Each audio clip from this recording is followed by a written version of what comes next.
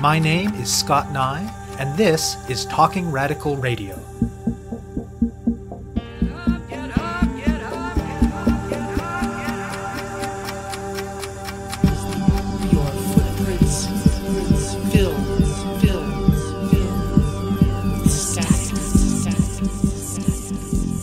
Hello and welcome to Talking Radical Radio, where we bring you grassroots voices from across Canada. We give you the chance to hear many different people who are facing many different struggles, talk about what they're doing, how they're doing it, and why they're doing it, in the belief that such listening is a crucial step in strengthening all of our efforts to change the world. On this week's show, I'll be speaking with Gretchen Fitzgerald and John Davis. Think back to 2015. Justin Trudeau and the Liberals had just ended 9 years of Conservative rule. Though many people committed to working for social and environmental justice were skeptical from the beginning of how much this new government would actually change things, there was still a sense of widespread relief at the change in the landscape in which grassroots movements would be continuing to push for change. Since that time, there have been no shortage of examples where the promised sunny ways of the Liberal government have proven to be more gloss than substance, environmental issues prominently among them. Perhaps most visible in this area has been the federal approval of tar sands pipelines, with the accompanying bizarre justification that building new infrastructure that will contribute to climate change is somehow an integral part of fighting climate change. However, that is far from the only example. The Liberals have also been hard at work figuring out how to revamp the environmental assessment system that was gutted by the previous government, and recently released a massive draft bill containing their proposed changes, which has been met with mixed reviews from people engaged in struggles related to the environment. This episode of Talking Radical Radio deals with one specific area where not only does this new legislation fail to reverse damage done by the previous government, it in fact makes it worse. Since the mid-1980s, the Canada-Nova Scotia Offshore Petroleum Board and the Canada-Newfoundland and Labrador Offshore Petroleum Board have existed as joint federal-provincial agencies. They are largely staffed with people who have some connection to fossil fuel industries, and their mandate from the governments that created them is to promote oil and gas development on the East Coast. They already play a role in shaping where certain kinds of potentially dangerous fossil fuel exploration activities occur, things like seismic blasting, which can have a major impact on ecosystems. Today's guests argue that this role should be decreased to reduce the power of industry and strengthen the role of environmental protection principles in deciding where and when these activities can occur. The new legislation, however, does exactly the opposite, and expands the power of the petroleum boards to include a major role not just in shaping exploratory activities, but in the environmental assessment process itself for all offshore fossil fuel projects, including drilling and production. This has energized an uncommon instance of coalition between environmental groups, community groups, and a wide cross-section of organizations based in the East Coast fishery. This coalition is calling itself the Offshore Alliance. Gretchen Fitzgerald is the National Program Director for the Sierra Club Canada Foundation. John Davis is the Director of the Clean Ocean Action Committee, a consortium of fisheries groups, vessel owners, captains, crew members, plant operators, and workers, altogether representing about 9,000 people dependent on fishing in the waters around Nova Scotia. They argue that it would be inappropriate for the agencies whose mandate is to promote fossil fuel extraction to play such a significant role in the environmental assessment of exactly the kinds of projects that they are mandated to promote. They argue that this puts ecosystems at risk, and it puts the livelihoods of people who depend on healthy fisheries at risk as well. And they argue that it is contrary to many of the things promised by the Liberals in 2015, and that it demonstrates the ongoing power wielded by the fossil fuel industry in Ottawa to the detriment of the environment and other sectors of the economy. Gretchen and John talk about the threat that this poses to marine ecosystems and to the well-being of many Nova Scotia communities that depend on the fishery, and they talk about the work of the Offshore Alliance to try and stop it. My name is Gretchen Fitzgerald, and I'm the National Program Director for Sierra Club Canada Foundation, and we're proud members of the Offshore Alliance, which was formed to protect the ocean, particularly off Nova Scotia, but I think also off Atlantic Canada in general, from offshore oil and gas development and its impacts on our environment. Sierra Club is actually one of the oldest environmental organizations in North America. It has a mandate to protect, explore, and enjoy nature.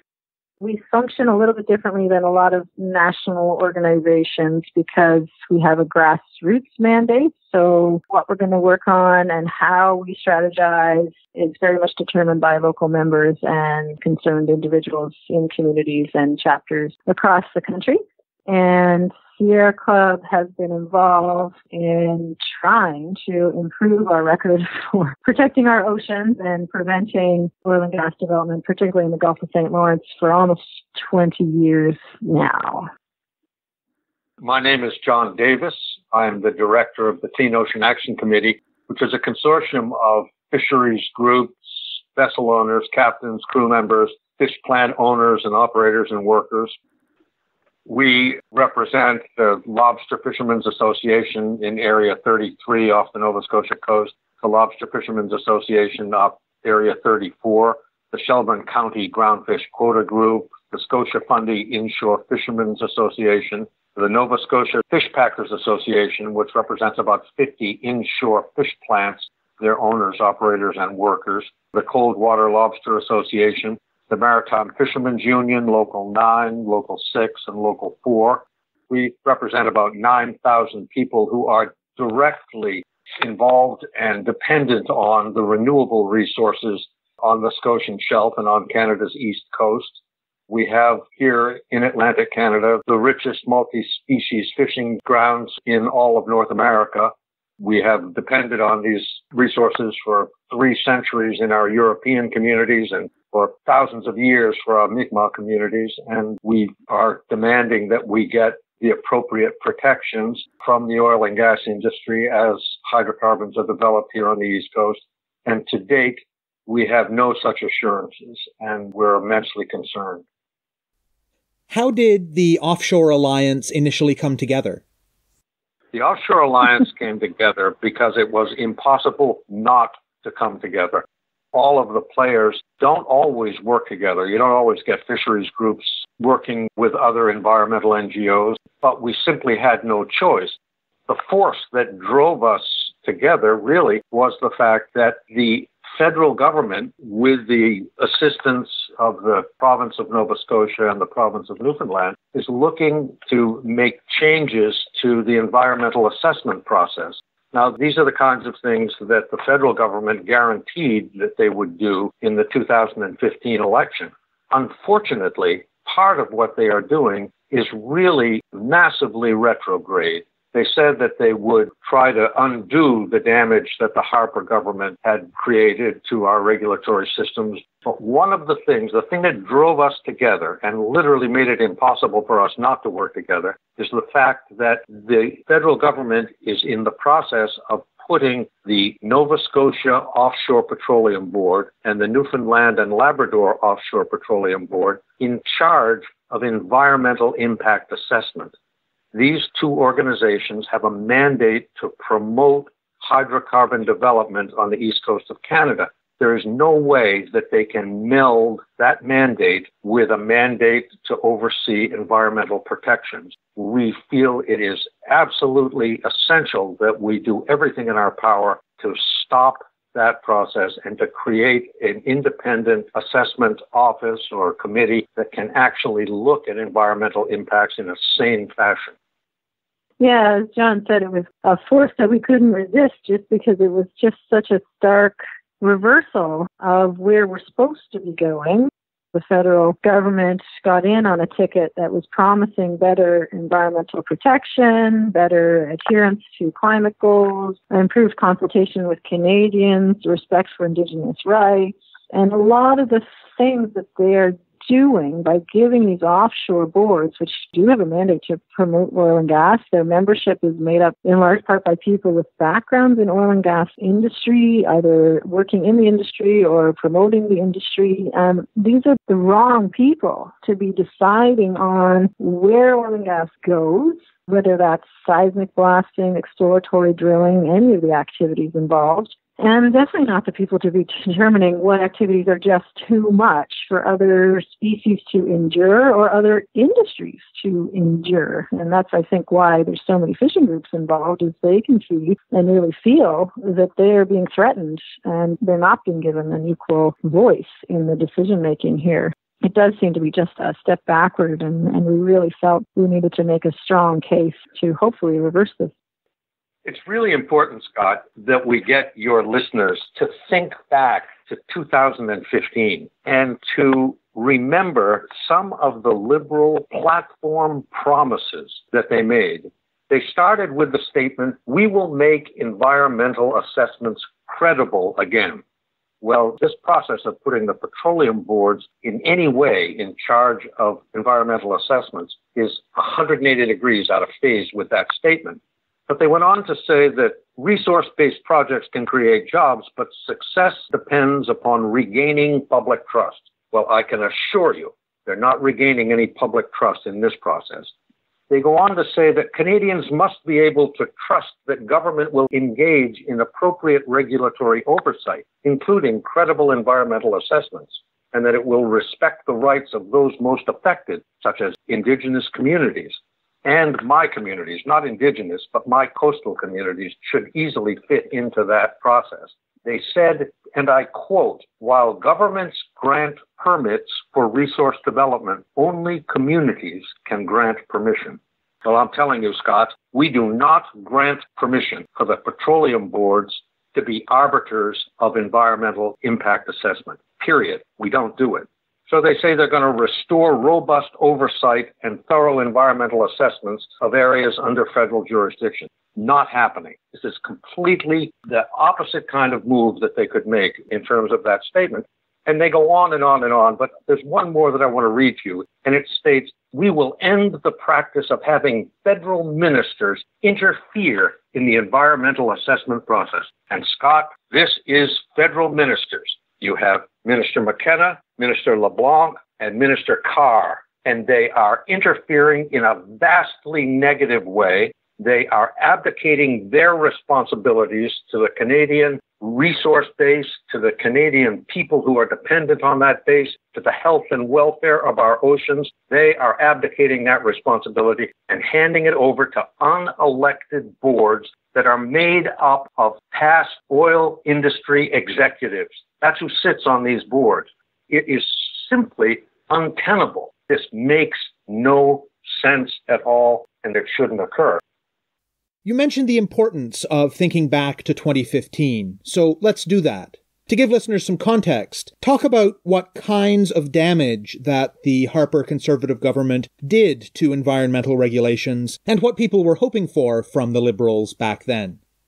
Yeah, it's, in some ways hard to go back to those times because definitely the environmental community felt under attack, and in some ways there did seem to be some deliberate moves to silence us, either through audits or other means. But yeah, definitely some of the changes that came in under the Conservative Harper government were meant, I think, deliberately to limit the ability of Canadians to be involved in an assessment planning process. And I think the new bill actually reverses that. So that's actually a good thing. And then one of the things that was done was limiting the number of things that got assessed and then what kind of impacts actually counted anymore. And a lot of this was done by either taking stuff off the list that was no longer assessed or by diminishing protections of fish habitat and rivers and streams and parts of our oceans across the country. So kind of diminishing actually what counted in terms of an environmental impact in these assessments. I think all of these things were very damaging both to the environment, but to the credibility of the process. So, yes, we do see some good things, or at least Sierra Club does, in the draft bill that came out. But the problem is, for the East Coast, these offshore boards can determine activities in over 80% of the water out here. They give permission and authorize activities like seismic blasting, which Dr. Lindy Walgard, who presented at our press conference, described as one of the loudest human-produced noises right after nuclear and chemical explosions.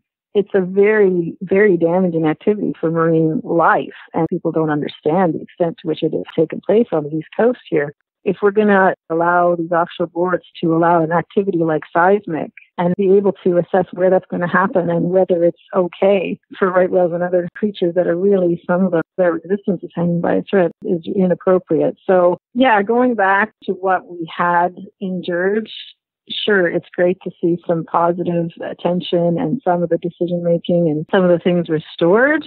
But what makes this move to give more power to the offshore boards, it makes it kind of incredible to us that this would be allowed, is in that context of a government that was trying to fix these wrongs. I mean, this goes farther than what the Conservatives did. And it does make me very, very concerned that we are going to suffer impacts and we are going to see extinctions. We are going to see things happen that our federal government is supposed to protect us from happening. Even though those were dark days for environmental protection in Canada, this piece of the change that they're proposing is, I think, of the same flavor. It shows the influence of the oil and gas industry in Ottawa, and there are thousands of people here who want a different way of managing our oceans, and it just really flies in the face of what's really needed here to protect the oceans. John went into considerable detail talking about a number of specific measures taken by the Conservative government that have not been reversed by the Liberals, including allowing oil companies to proceed when they have inadequate capacity to clean up spills, including permitting the use of chemical dispersants that would essentially deal with spills by diluting the toxins in the ocean and thereby putting the fishery at risk, and including allowing exploration and drilling activities in areas that the many organizations he represents consider to be putting the fishery and their livelihoods at risk. What powers and what role do the petroleum boards currently have? The petroleum boards, since 1984-85, they're imbued with the power to lease the ocean sites, to oversee impactful activities such as seismic work, as Gretchen's already indicated. They are immensely influential already in the environmental impact assessment process because they are used as quote-unquote technical advisors. Their responsibility is to promote the development of offshore oil and gas resources on the east coast of Canada in Newfoundland and Nova Scotia waters. The initial environmental assessments that the oil companies purportedly have to do before they get their lease sites, all of that initial work is paid for by the taxpayers. The Petroleum Board does that for them. That kind of relationship makes it absolutely impossible for them to be functional adjudicators of environmental impacts. They can't do it. They are part of the process. They are enablers of the oil and gas industry. That's their mandated role. They don't have the mandate, nor do they have really the capacity to evaluate or even do correct consultation. We've questioned all along their ability to protect the environment. And currently they have a say over where seismic goes. They definitely have a say where oil and gas goes at all in general on the East Coast, which again, I think should be an ecosystem and environmental decision, not just taken from an oil point of view. When it comes to other activities like exploratory drilling, which is the drilling that oil companies do to figure out if their seismic blasting and other tests and other science is actually correct and is there a viable and exploitable resource down there, they do that before they go to what's called production drilling, which is when they're actually pumping oil or gas to be sold. So exploratory drilling currently now and production drilling would go to the Canadian Environmental Assessment Agency for assessment and approval, with the boards already, as John pointed out, advising, but not having decision-making powers or not being involved in the decision-making. So the difference here now under the new bill, potentially, and much does depend on what gets put on the list for what gets assessed, is for certain activities, there will be a panel struck, and it will only probably be for certain activities. So potentially just production drilling, for instance, would go to a panel. But that panel now, under the draft act, will have sitting on it and determining if something's going to go ahead, at least 2 members from the offshore oil boards. That's giving them a lot more say than what they currently have in terms of whether exploratory or production drilling would go ahead. And if everything below production drilling, say for instance just exploratory drilling or seismic blasting, is handed to the boards to evaluate, and in terms of exploratory drilling, it's giving them a step further say in what gets evaluated and how it gets evaluated for the offshore. In your experience at in-person events or via the media, what kinds of things have ordinary Nova Scotians who are not involved in the fishing industry and are not members of environmental groups been saying about it? The people that I speak with, number one, unfortunately, are not well informed. So it takes a while to kind of bring people up to speed. But in every instance, the people that I've spoken with have understood the issues that we're bringing forward, have been both amazed and distressed by the fact that it's this Liberal government that is bringing forth this legislation written in this fashion. So I would say that we're starting to get the word out. We're starting to have, the regular Canadian citizen begin to understand this issue. And as I said, once the issue is understood, people are supportive of the role that the Offshore Alliance is taking. Yeah, I would echo that. It's a complex issue because it involves laws that are being amended. There's an almost 400-page document that got, slammed on somebody's desk in the House of Commons. It's not something you're going to read for fun. So it's a complex issue. It often happens in some of this oil development is happening in places that people don't see unless you are in the fishing industry. So to some people, it might seem very complicated and very distant, but I think the fate of the right whale and the deaths of the right whales this summer in the Gulf of St. Lawrence, I hope to some degree has raised an alarm for all Canadians about the state of our oceans and what we're doing out here and how we need to take care and have to do better. And I would agree with John. Almost everyone I speak with, unless they are, of course, from the oil industry itself, they agree. You can't have a valid assessment process for projects of this magnitude with this level of risk, handing that over to boards that, it's basically in their mandate to promote industry and its expansion on the East Coast. What has the Offshore Alliance been doing to draw attention to these proposed changes and to push back against them? We just completed on the 24th of January a press conference and demonstration based in Halifax.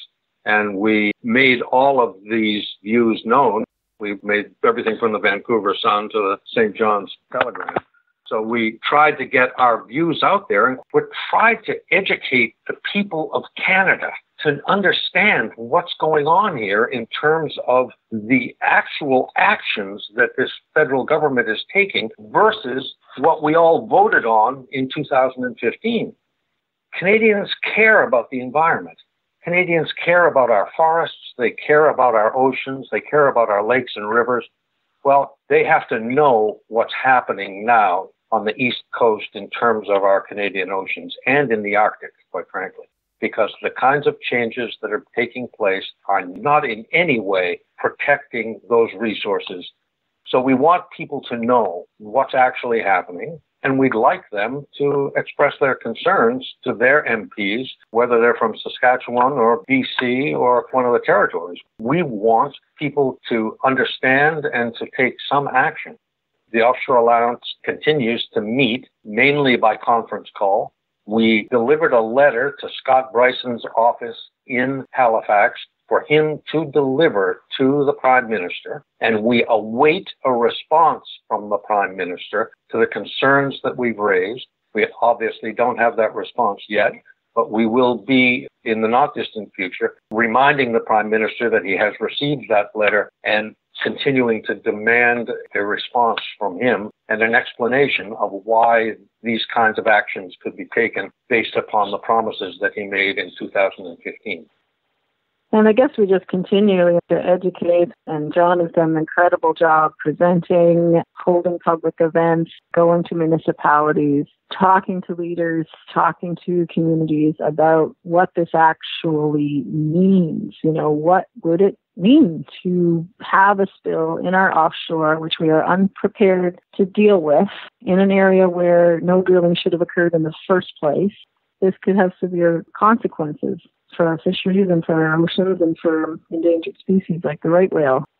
We are planning to do everything we can to present to committees that will be evaluating this bill, because after it gets read in the House a couple times, the bill then goes to committees, and we're not sure how many committees it will go to because it is such a far-reaching bill having to do with the environment, energy, natural resources. It could be more than one committee, but trying to get as many experts and folks there to present and to speak up, and asking as many people as possible to call into question this step in particular that was part of the proposed new legislation for environmental assessment in Canada, or impact assessment in Canada, as it's being called now. So still a lot of education. I guess we're inviting more allies to join us. The alliance is not closed, so yes, we would invite others to join if you are concerned and want to be part of the alliance. Your organization does, then please get in touch. But yeah, definitely we're trying to get the word out about what this could mean, and that it really, really needs to be rethought in a sensible way. A closing point might be, Scott, that if Canada is going to meet its commitments to the Paris Accord, if Canada is going to actually attain the carbon footprint that our Prime Minister has prescribed for us, then we cannot fully utilize the hydrocarbon resources that we've already identified. We have to find other ways. So a basic question for all Canadians is, what are we doing? What is this exploration process going to avail for us? What can come of it that's going to be really helpful other than a few royalty checks to the provinces? We're at a watershed moment for our planet. Our oceans can be the canary in the mine shaft to a certain degree. And we need to stop and rethink, not just on these specific levels, but on the general level of how we want Canada to perform and how we want Canada to respond to the issues of global warming and to the requirement to develop alternative energy sources. So there's a big framework to fit the issues that Gretchen and I are talking about into. And I would hope that any Canadians listening would think about it in that wider context too. You have been listening to my interview with Gretchen Fitzgerald and John Davis about the Offshore Alliance, a coalition of environmental groups, community groups, and organizations based in the fishing industry in Nova Scotia. To find out more about Talking Radical Radio, the guests, the theme music, and the ways that you can listen, or to suggest topics for future shows, go to talkingradical.ca and click on the link for the radio show. On the site, you can sign up for email updates or follow us on Facebook or Twitter. I'm your host, Scott Neigh, a writer and media producer based in Hamilton, Ontario, and the author of 2 books of Canadian history told through the stories of activists, Gender and Sexuality, and Resisting the State, both from Fernwood Publishing. Thank you very much for listening, and I hope you tune in again next week.